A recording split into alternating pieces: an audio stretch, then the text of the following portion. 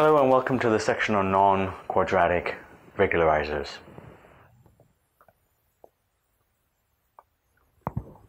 So remember the idea of regularization. We want to choose a theta which both minimizes the empirical risk and also makes the predictor be not too sensitive.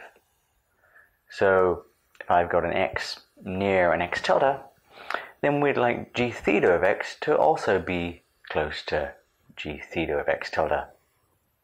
And the reason for this reduction in sensitivity that we're going to put in there is that if you make the predictor too sensitive, then what happens is you end up with something that doesn't generalize well.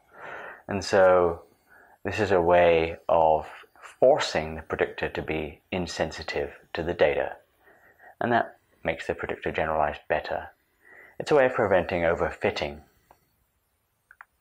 And so what we do in order to achieve this is we use a regularizer, a function r, which is a function of the parameters theta, and it's a real valued function of r, which measures the sensitivity of g theta, so that in particular when theta is large, then our regularizer function is also large, and so by making the regularizer small, we'll make theta small, and thereby we'll make the sensitivity of g theta small. There's another way to think about this, and this is very common in the statistical literature from the statistical viewpoint, and that is that the regularizer is encoding some prior information we have about theta, specifically that the regularized r of theta is actually small. And so this is a way of saying, well, we believe that the theta that generalizes, that corresponds to the true predictor underlying the data, the true model of the data, has a small theta, and so we're going to enforce that in our learning algorithm we only look at thetas that are actually small. And that's a completely different way of looking at the purpose of the regularizer, but it's equally valid. In both cases you want both the empirical risk L of theta and the regularizer r of theta to be small.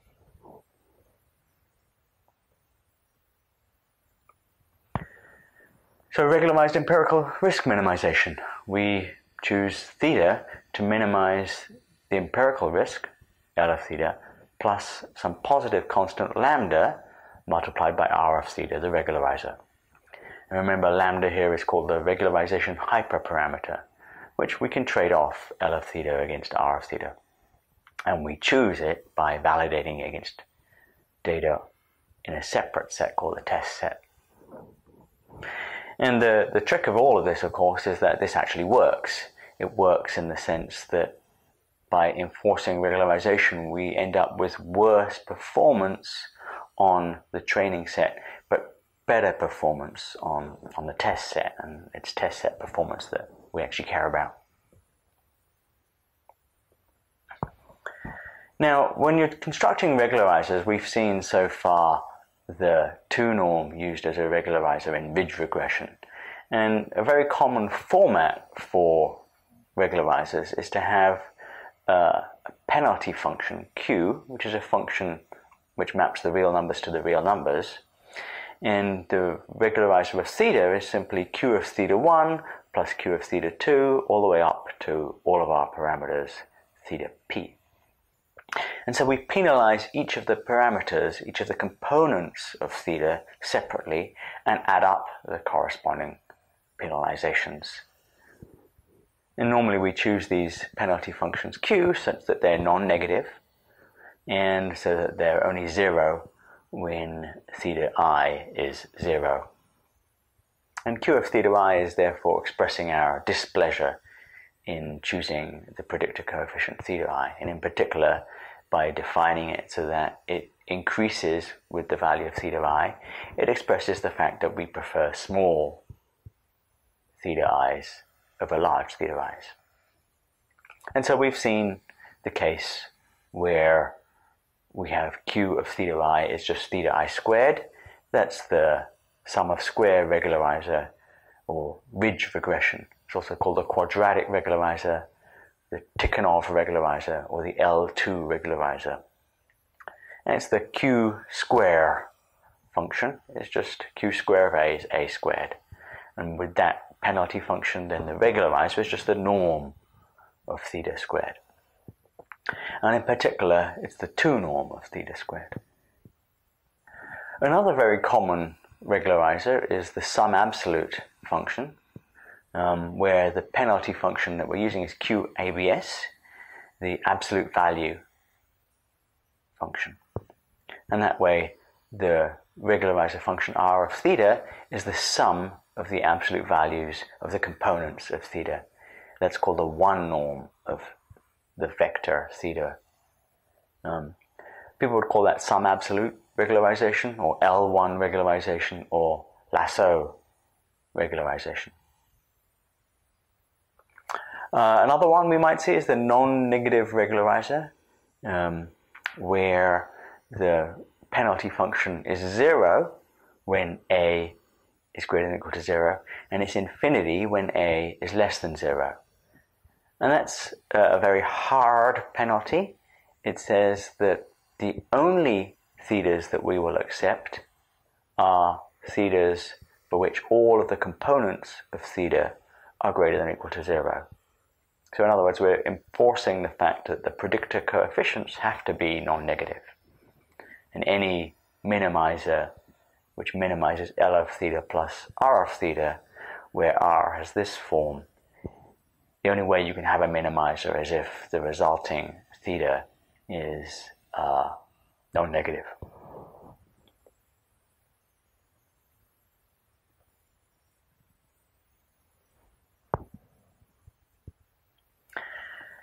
Now let's look at this in the context of sensitivity, and suppose we've got a linear predictor, g theta of x, which is theta transpose x, and this here is we're predicting a scalar y, and we'll suppose that the feature vector x changes to x tilde, which is x plus some delta, and delta here is the perturbation or change in x. And we'll assume for now that any delta is possible, but we're going to look at the set of perturbations, capital delta, and we're only going to allow perturbations little delta that live in this capital delta set. We'll call it the feature perturbation set. And we can say, well, suppose theta is a predictor parameter, and x now changes to x plus delta. What happens to our prediction?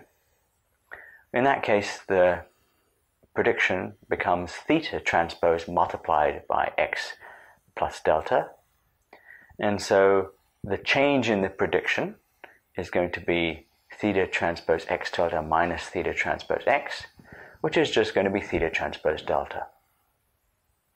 So if we look at the absolute value of that quantity, the absolute value of theta transpose delta, that's the magnitude of the change in prediction. And we can ask ourselves, well, how big can this be when we're allowing delta to range in some set capital delta?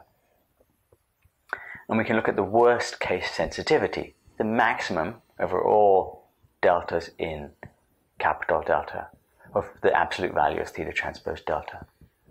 This is a measure of sensitivity. If we, for some specific set capital delta, then we can say, well, this quantity tells us how much the prediction can change in the worst case.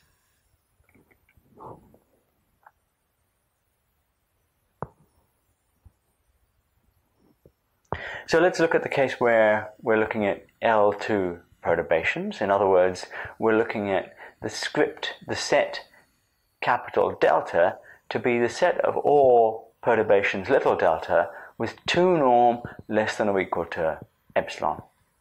Epsilon is some number, and this is a ball. This is a sphere in delta space.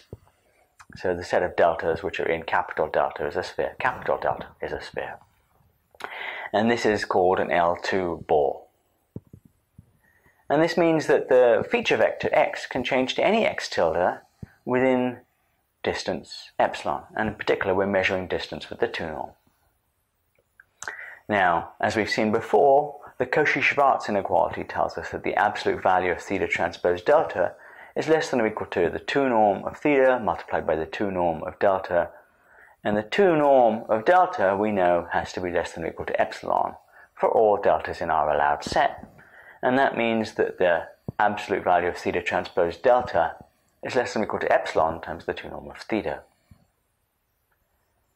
So, in particular, the worst case sensitivity is therefore epsilon times the 2 norm of theta, and maximizing the change in the prediction out of all possible deltas that we're allowed to choose, the one that maximizes the change in the prediction is epsilon divided by the 2 norm of theta times theta. In other words, we take theta and we normalize that vector and multiply it by epsilon. And so this is a justification for the sum of square regularization.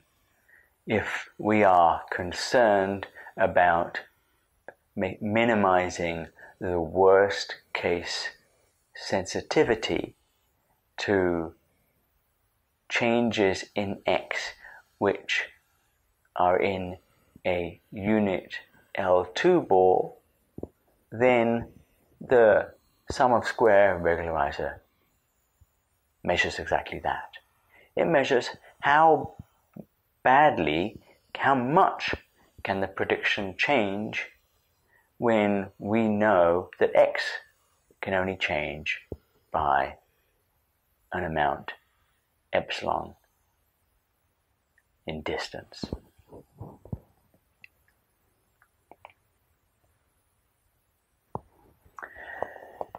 Now that's a way of interpreting the purpose of L2 regularization. It says what you're doing is you're minimizing the worst case response to a particular class of perturbations. Now if we look at the L infinity perturbation class instead, well then we'll get a different appropriate choice of regularizer. So the L infinity class of perturbations, that's the allowed set of deltas, the allowed set of changes to x, for which each of the components, delta I, has absolute value less than or equal to epsilon. So people call that an L infinity ball, but of course really it's just a cube. People might call it a hypercube in d dimensions. So capital delta here is a cube, and we're saying that you can take an x and perturb it by a vector which is in this cube, and the widths of the sides of this cube are 2 epsilon. The reason it's called an L infinity ball is that it has exactly the same form as the usual ball. It's the norm of delta is less than or equal to epsilon is the defining characteristic of this ball. But here the norm is a different norm. Instead of being the 2 norm, it's the infinity norm. And the infinity norm of a vector delta is the maximum of the absolute value of the components of delta. So this is a very complicated way of defining a cube in terms of a norm. So this means any component of the feature vector can change by up to epsilon. So instead of saying we're going to think about changes to x as being changes to the vector x, and they all live in the sphere, and if you're going to have changes in the sphere, it means if you change a lot in one direction, then you can't change very much in any other direction. Here we're saying you can change all of the components separately, and you can change all of those components by up to epsilon. And with that kind of model, how big can the absolute value of theta transpose delta be? Now there's a way of maximizing the change in the absolute value of theta transpose delta when delta is required to be in a cube. And the idea is that you take the thetas and you choose your deltas to be epsilon times the sine of the thetas. So if theta I is positive, then you'll choose delta I to be epsilon, And if theta I is negative, then you'll choose delta I to be minus epsilon. And if you do that, then what you get is that the change in the prediction, theta transpose times delta, well, that becomes theta transpose times sine of theta, where sine of theta is applied element-wise to the vector theta, or multiplied by epsilon. And that becomes epsilon times the sum of the absolute values of theta, which is epsilon times the 1 norm of theta. In other words, if x is allowed to change any component by epsilon, possibly all of the components by up to epsilon, the worst case change you're going to have in theta transpose x is epsilon times the sum of the absolute values of the theta i's. And if you're concerned about those kinds of perturbations happening to x, then your regularizer that you should choose is the sum of the absolute regularizer. So r of theta should be the 1 norm of theta, which is the sum of the absolute values of theta I. Now this is all well and good. This is an analysis of what it means to penalize these particular regularizers. It's important not to take this too far or too seriously. This is it certainly gives us a way of interpreting the meaning of choosing these particular regularizations, but it doesn't give us a way of choosing which one we should apply in a particular machine learning problem. The way we would do that is, well, there's two ways. One is that we gain some experience with a wide range of machine learning problems, and we see that for some types of machine learning problems, the 2 norm regularizer tends to do better, and for other types of machine learning problems, the 1 norm regularizer tends to do better. And we'll have something to say along those lines in this section. The other way is even more pragmatic, and that is to say, validate. You want to know which one's better? Try both of them, compute the performance, compute the empirical risk on your test set, and see which one did better.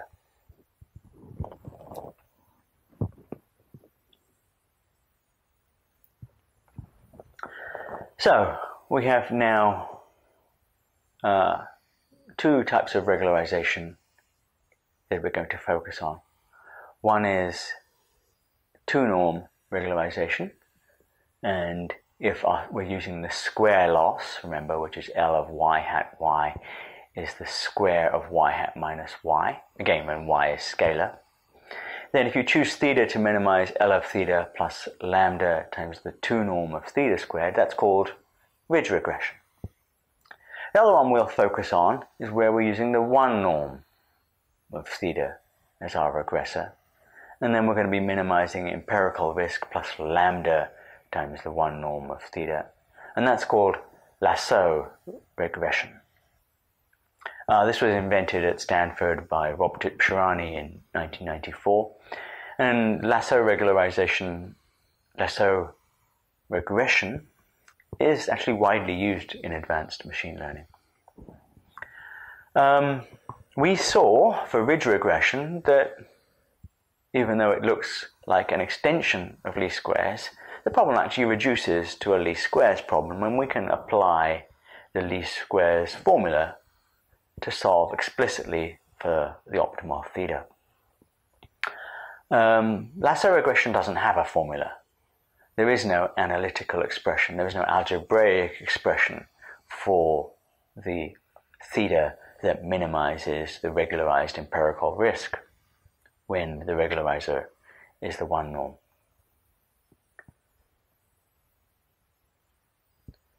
When the predictor is linear, then if we're using square loss, both ridge regression and lasso regression can be efficiently computed. For ridge regression, there's a formula. For lasso regression, we have to use numerical optimization. But these numerical optimization methods are extremely efficient and always converge to the global optimal solution because the problem is convex.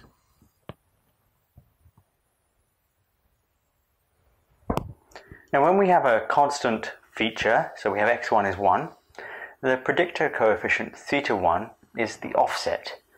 Again, when the predictor is linear.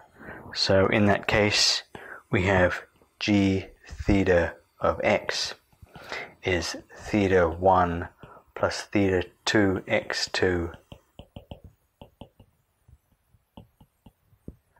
And so x1 doesn't change even when x changes. We do not consider perturbations to x1 because x1 is the constant feature. So delta 1 is always considered to be 0. As a result, theta 1 does not contribute to predictor sensitivity. And as a result, we do not regularize the associated coefficient theta 1.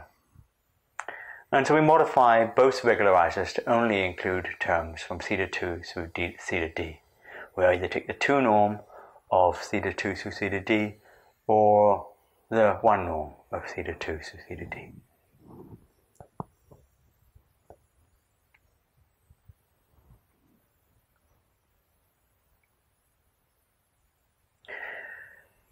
Now, there's a specific property of certain regularizers which is very useful, and that's to do with sparseness. So if I have a linear predictor, g theta of x is theta transpose x.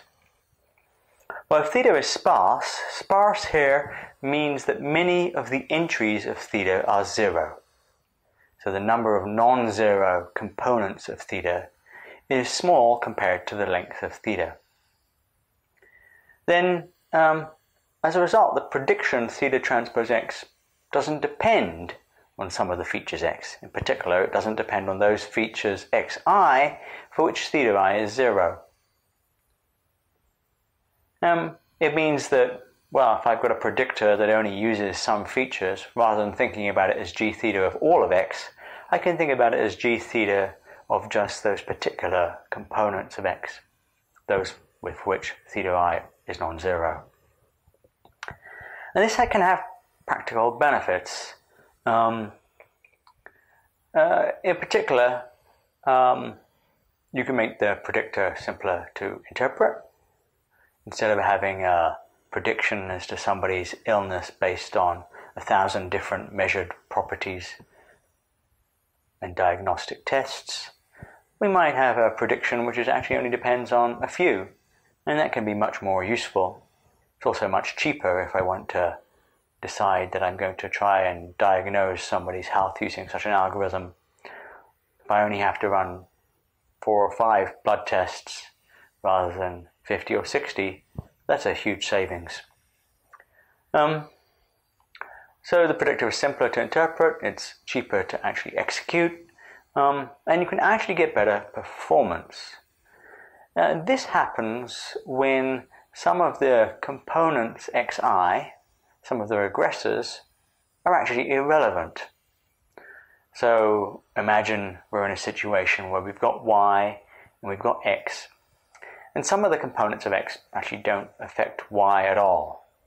You know, we might be trying to fit house price, and we've got various components of x, such as lot area, lot size, number of bedrooms, but we've also got components of x, such as the current weather in Barcelona, which may be totally irrelevant to the house price in Mountain View. Even if it's irrelevant, our learning algorithm may assign that regressor, that component, a non-zero theta, because it achieves slightly better performance on the training set with a non-zero theta than it does with a 0 theta. And that's totally reasonable, and that's exactly what will typically happen. The learning algorithm can't tell the difference between components of the variables x, which are just noise, and components which are actually meaningful. If choosing non-zero components makes the empirical risk smaller, that's what it'll do. But of course, it's total nonsense from a practical perspective. We've got a predictor that we know is fitting the wrong thing.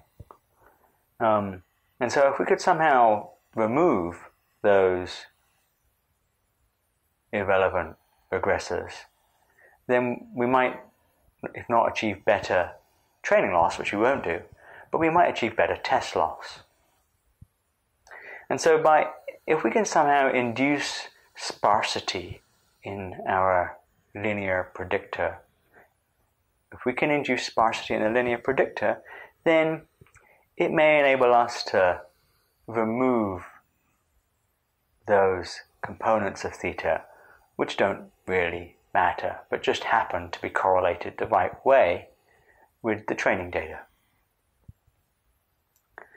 This idea that we're going to choose the sparsity pattern of theta is called feature selection. And there are several different ways of carrying it out. One in particular is to use L1 regularization.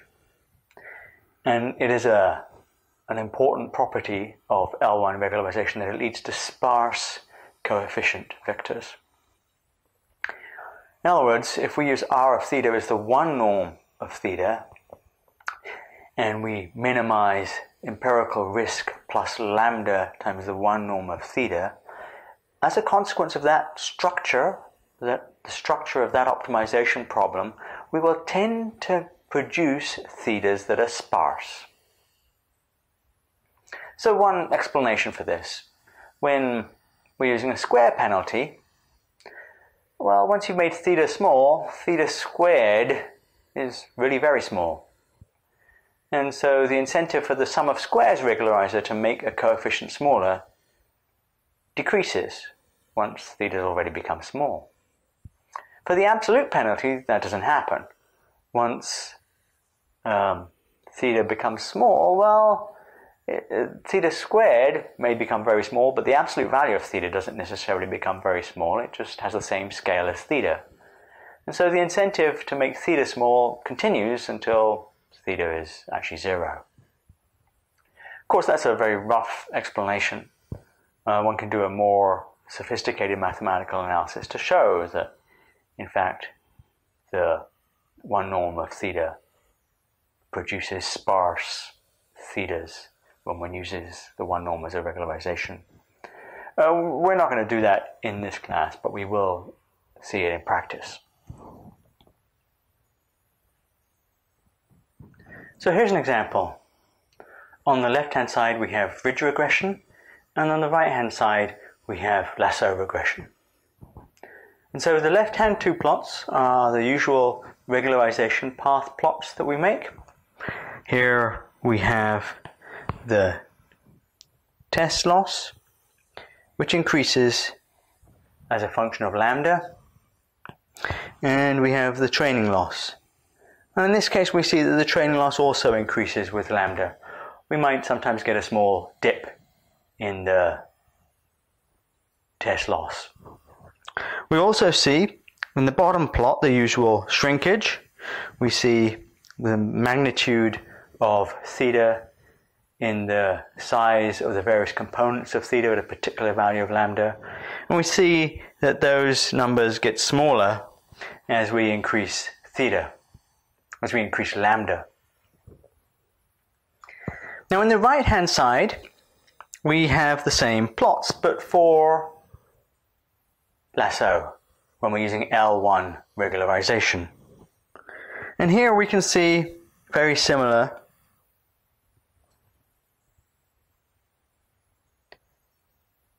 training loss.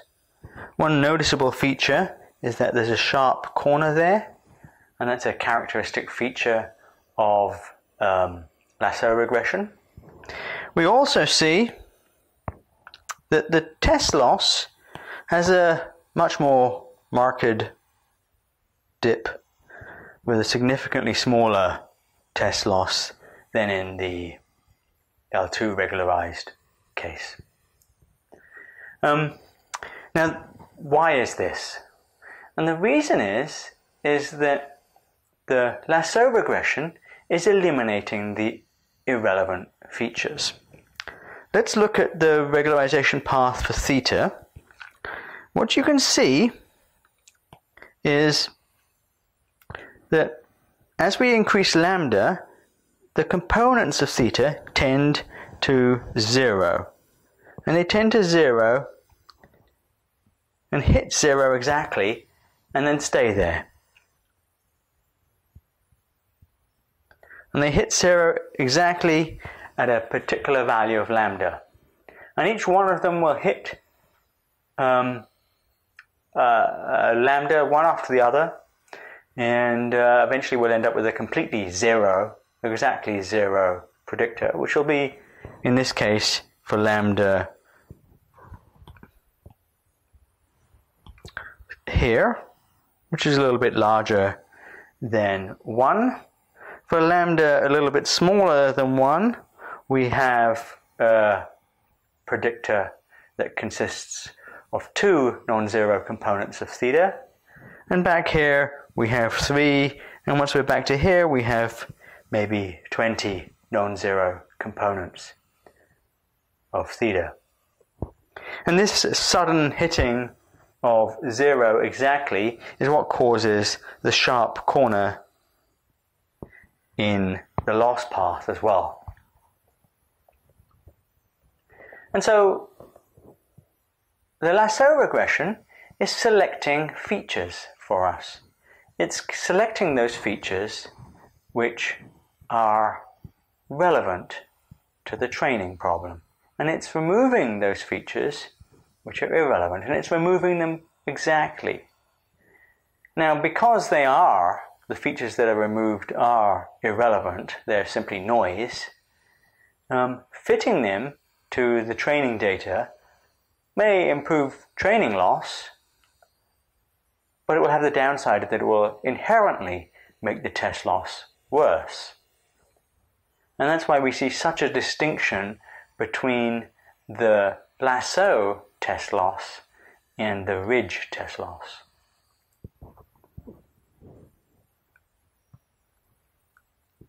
Here are the results. So on the top we have ridge regression with the square regularizer, and on the bottom plot we have lasso regularization with the absolute regularizer. On the top we can see that this is a plot of the components of theta sorted, and so first of all we take the components of theta, we take their absolute value, and then we plot the sorted absolute values. And you can see that for the Tikhonov regularization that all 200 of the components of theta are non-zero, and as we go down the list they decay, but rather slowly. Every one of those x's is being used in some way or another to predict y. For lasso, at this particular optimal lambda, only the first 35 components of theta are non-zero. The other 165 components are exactly 0. And so we have a predictor which doesn't use in any way 165 components of x, which are the irrelevant components of x. Now, after we've trained with lasso, we can pick a particular lambda where we've only got a few components left which are non-zero. So we've done feature selection to select the features that are most important. So here we've looked at the lambda where we've reduced the predictor to only using 7 features. And if we look back at our plot, that is somewhere here,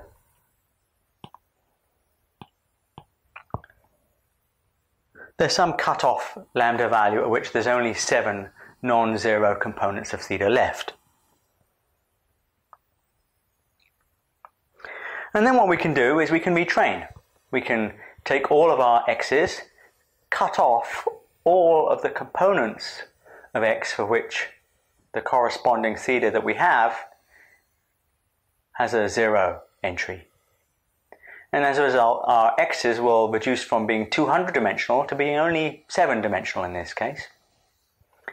And then with a 7-dimensional x, we can retrain using either Tikhonov regression or lasso regression. And what do we see?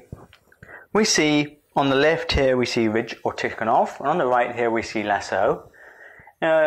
We see on the left for the plots of theta that we're seeing the usual shrinkage as we increase lambda, and on the right we're seeing lasso style shrinkage where the components are going down to touch 0 exactly. However, the key thing about these two plots is that if we look at the test loss, in both plots we're getting test loss which is similar. And that's because feature selection has happened. And what we have now is only those features, those components of x, which are relevant to the problem we're trying to solve, which are relevant to y. And as a result, lasso has no components to remove which won't affect the test loss in a significant way. And conversely, ridge regression has no extra components to use which it would normally use to overfit.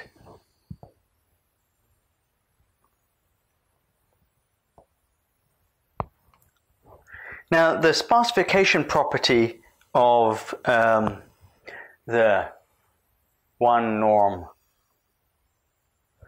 can be strengthened. So remember what these regularizers look like. If we plot them, then so this will be a component of theta, and this will be the absolute value. Or we can look at the component of theta and look at the square. Now, if we want to make this a sharper corner here, then we would have a stronger sparsifier.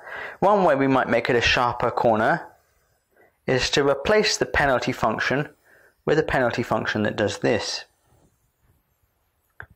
As a result, we've got an even greater incentive on regularized empirical risk minimization to make the components of theta exactly 0.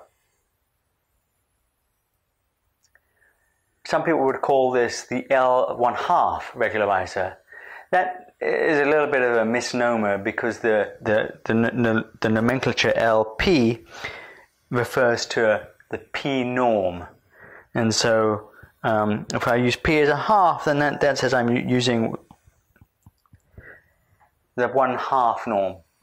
And it turns out that that quantity, which should be defined as the sum over I of theta I absolute value to the 1/2 all squared, is not actually a norm. It doesn't satisfy the triangle inequality. And so we tend to avoid calling this the L1/2 regularizer. This is a stronger sparsifier. It's not convex, however, and as a result, algorithms to compute this may not work as well as the 1 norm or 2 norm regularizers. Here's an example. On the left we have the plots for ridge regression. In the middle we have plots for lasso or L1 regression, and on the right we have an example computed with the square root regularizer. And we can see that we're getting some very similar behavior for the square root regularizer as we do for the absolute value regularizer, where we're getting exact sparsification. As we increase lambda, some of the components of theta go to 0 exactly.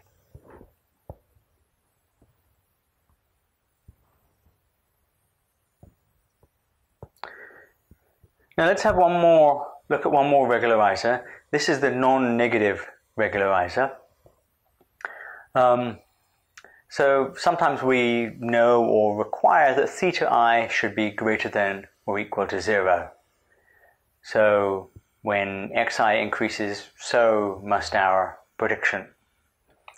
And that means that we'd like to impose the constraint that theta I is greater than or equal to 0 on the empirical risk minimization. One way to do this is to have a regularizer which charges a cost in the objective function which is infinite when theta I is negative and is 0 when theta I is non-negative. So you might have this, for example, if your target variable is lifespan and x measures healthy behavior. People would call this non-negative least squares if you're doing quadratic loss. So one way of solving these kinds of problems is to solve the least squares problem for theta, and then say, okay, well, I've got a theta which minimizes the square loss, solves empirical risk minimization. And I'm going to take that theta, and any components of it which are negative, I'm going to set to 0. We might write that as theta ls plus. It turns out that doesn't work very well because the minimization has been done without any knowledge of the constraint that the components of theta have to be non-negative. And the negative components that we've set to 0 might actually be very important. It's much better to actually impose it as a regularization term on the minimization problem and solve the minimization knowing that we would like theta to have non-negative components. Here's a specific example. Here we have a one-dimensional u and a one-dimensional v. We've set y equal to v, and we've constructed features from u. The features are 1, the constant feature, u, and then u minus 0.2 plus.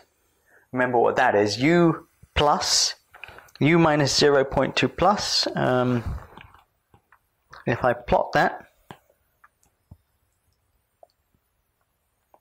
this will be u, and this is going to be u minus a plus. This is the point A, and this is the function.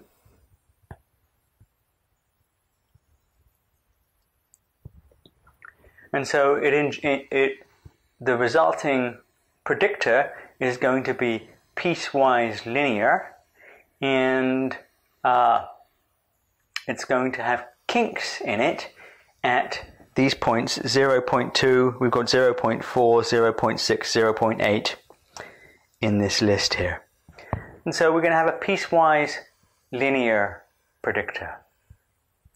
Now, if we want, if we're going to impose the constraint that theta I be non-negative, well, what does the predictor look like? The predictor looks like y hat is theta 1 plus theta 2 u plus theta 3 u minus 0.2 plus theta 4 u minus 0.4 plus, and so on. So if the thetas are non-negative, well, it means that theta 1 is non-negative, so at 0 the function y hat has to be positive. It means that theta 2 is non-negative, which means that when u is less than 0.2, the function is just theta 1 plus theta 2 u, and so that has to have a non-negative slope. So if we look at this predictor between the values of u is 0.2 and u is 0.4, then we find that the slope in that region is theta 2 plus theta 3. Because both theta 2 and theta 3 are non-negative, that slope is greater than or equal to the slope at between 0 and 0.2, which is just theta 2. So all of the thetas being non-negative means that the function must be non-decreasing, and it must be convex. As we increase u, the slope has to increase. So here's a data set, and here's the predictor. Here's the predictor. This is the optimal non-negative least squares fit, where we've used a non-negative regularizer and we can see that the function indeed is convex and non-decreasing. This is the optimal least squares fit. Certainly piecewise linear it has to be. It's convex, but it's not non-decreasing. Now, if we use our heuristic and we say, well, what we're going to do is we're going to take that theta and simply adjust it so that all of the components of theta are non-negative. In particular, here we see that theta 2 is less than 0, and so we change this function by making theta 2 equal to 0. Then we end up with a function that looks like this. And it's an extremely poor fit to the data. We can see here that the non-negative least squares loss is 0.59. The least squares loss, of course, does better because it doesn't have the constraint that the coefficients be non-negative, and so it does better with 0.3. But the heuristic loss is 15 because this approach, this heuristic, is not guaranteed to work. So the message here is that simply taking the least squares predictor and truncating it can perform very badly indeed. Much better to use a non-negative regularizer.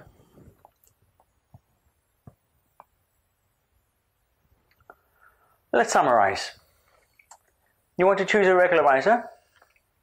Ultimately, the thing you have to do is use validation. If you've got a choice between two different regularizers that you have in mind, say L1 and L2, try them both and see which one gives you the best test loss. And the way we do that, well, we know is that we choose a range of lambdas, we do RERM, regularized empirical risk minimization, at each one to compute a predictor, and then we take those predictors, we evaluate them on the test set, and then we choose the lambda that gives the best test error. That tells you the variation of the test performance as a function of lambda. Now we're going to do that with each of our different regularizers, and we'll use the regularizer that gives the best test error.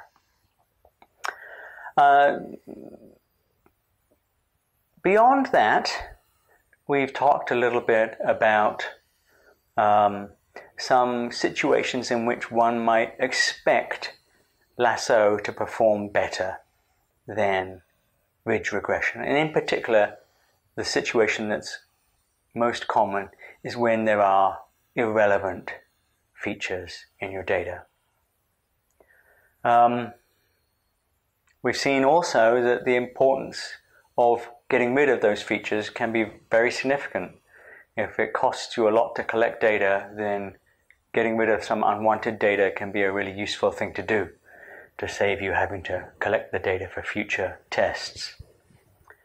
Ultimately, though, it's important not to believe that one can, a priori, determine which regularizer to use. You have to determine it based on validation.